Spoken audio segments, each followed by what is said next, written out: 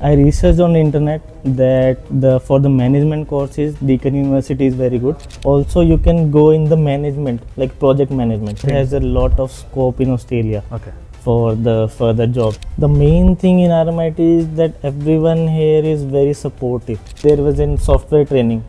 You have to do it by yourself. They're not going to teach you.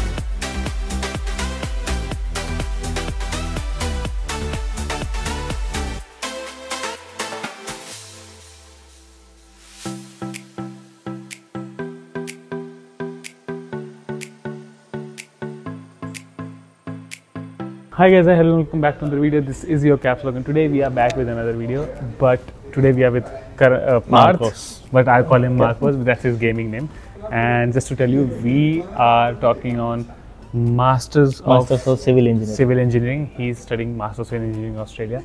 Okay, so first of all, thank you so much bro to come in this video. And Parth is studying this course for almost 1 year now? 1 year done. So we would like to know more questions related to this course that would not be available at that aspect on other search engines, which would be YouTube, Google and all. So we would love to know more information about this course from you. So first of all, if you can just tell me some of your background, what did you study and where do you belong and stuff? I'm from India, Haryana, and I had studied Bachelor's of Technology in Civil Engineering, and I had done it from Punjab Technical University. And here I am also pursuing the civil engineering studies. That's Master of Civil Engineering, and my code is MC257. Okay. That's for the RMIT University. That's their That's code. typical technical stuff. Okay. And I had completed almost half of the course. Like I had done 1 year course. So my experience with RMIT, mainly the RMIT, is very best.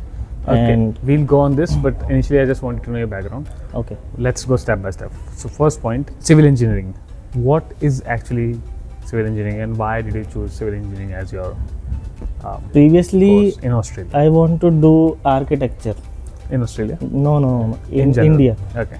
And my score in JEE mains in architecture 1 is very good, but my parents want me to do civil engineering, because my father is also civil engineer in railways. So he knows. So he knows pros and cons for architecture and civil engineering both.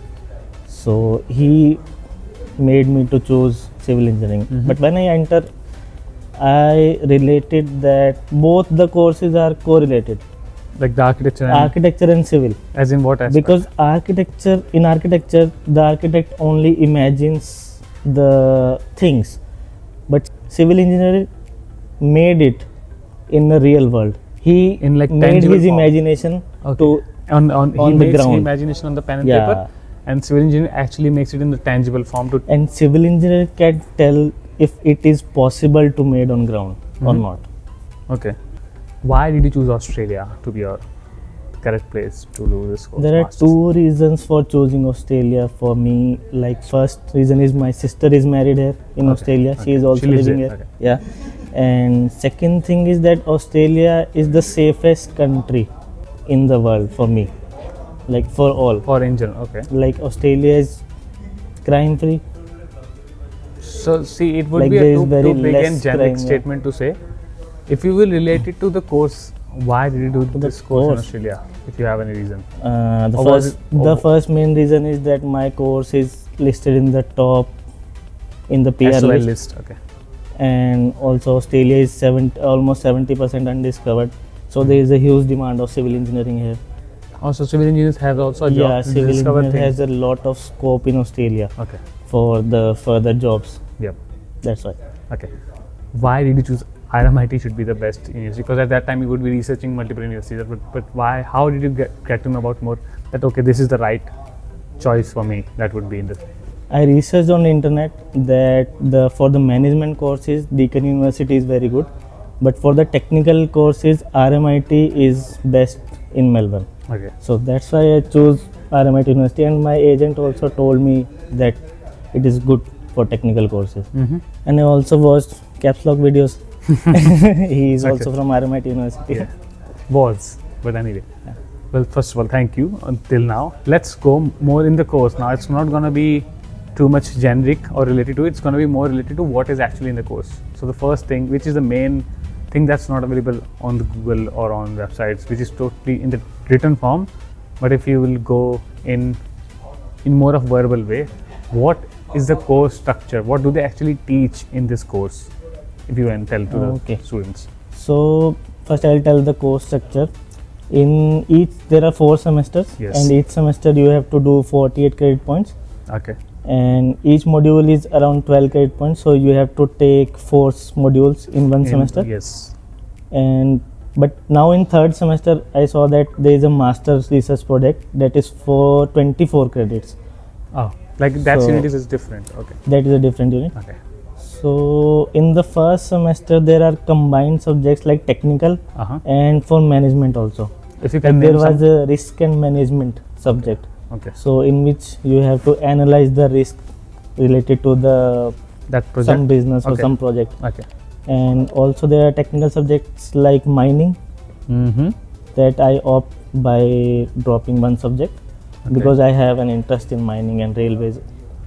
So is it the case that in this particular course, in the course structure, there are multiple different units, but it's up to you if you want to just do it, you can? Yeah, there are options that you can choose from this to this, but you have to choose at least one on this, in this way. You have to choose at least 4 to fill the credit points. What I'm saying is, there will be an option that after 3, one of the course could be a chance that there is multiple choices, for example, mining or civil or the basic, then you can kind of specialization. Yeah, you can select. There is option that you have to do 2 from these 4 lists and 2 from these 4 lists. Okay. So you can select according to you. So they have multiple courses in short, and it's just you have to do certain amounts of credits, and it depends on you which one would you like to study. It depends on you which you want to choose. Makes but sense. there is a restriction that some of subjects are available for the first semester and for second semester only. So you can't take that second semester one in first semester.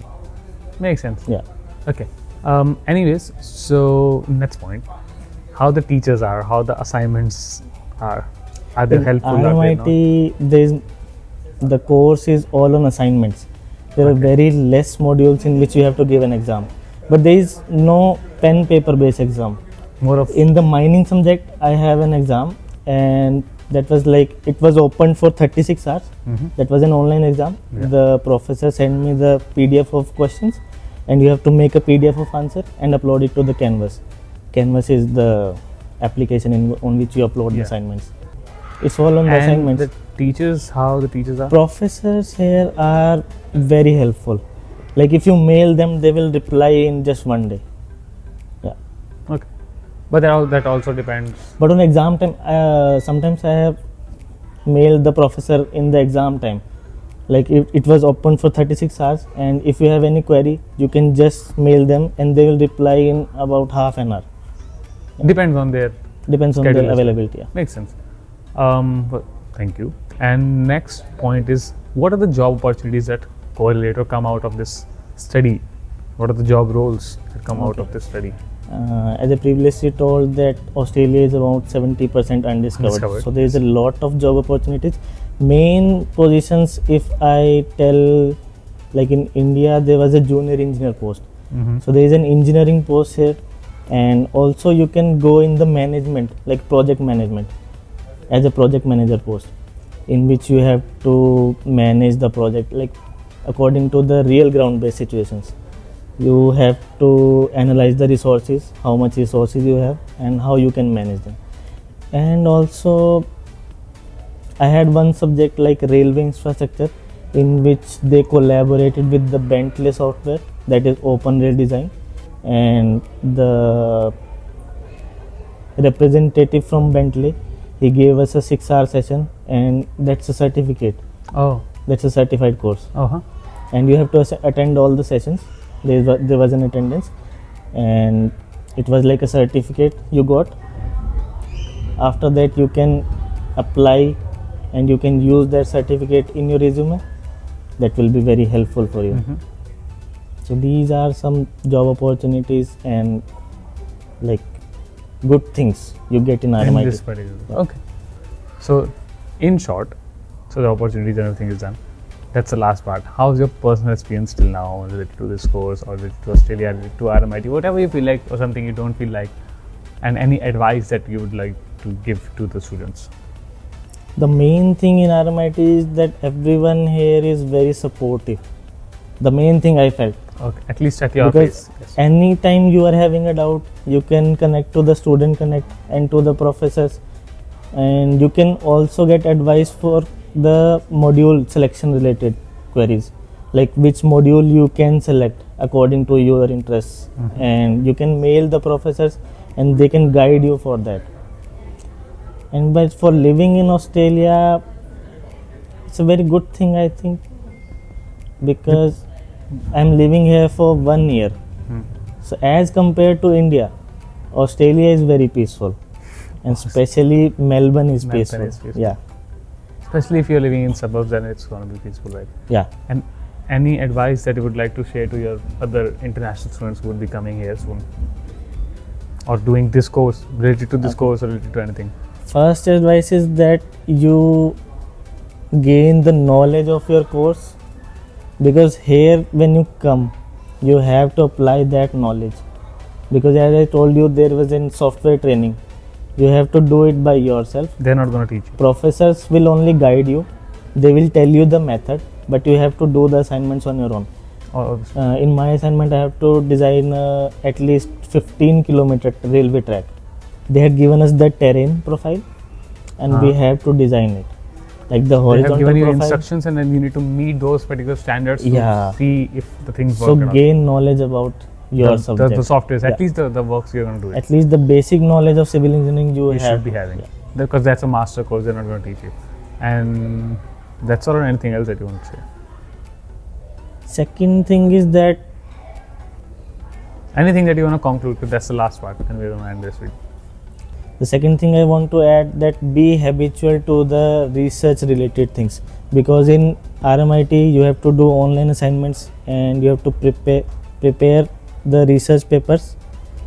Because it's a master course, obviously. Yeah, it's a master's course, and you have to study research papers and also reference them.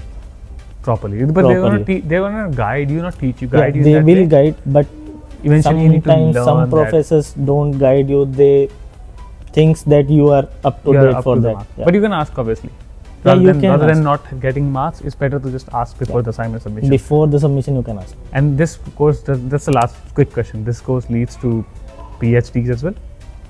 Can you do PhD after Yeah, this? we can do We PhD. can do it, yeah. So, first of all, thank you and sharing all the information. So this was all the information which I could collect. But if you want another video with Parth, so we can obviously do it. But make sure to comment them. You comment your suggestions below.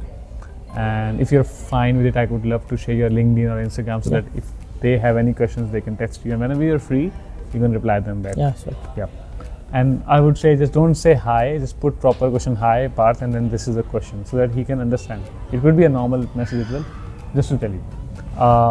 And if you have any questions with me or any suggestions for me, just subscribe the channel, follow me on Instagram, and DM me directly, or you can join the Telegram group, and there's so many people I can talk to. So like this video, share this video, and subscribe to the channel if you need more information. I'll see you in the next video.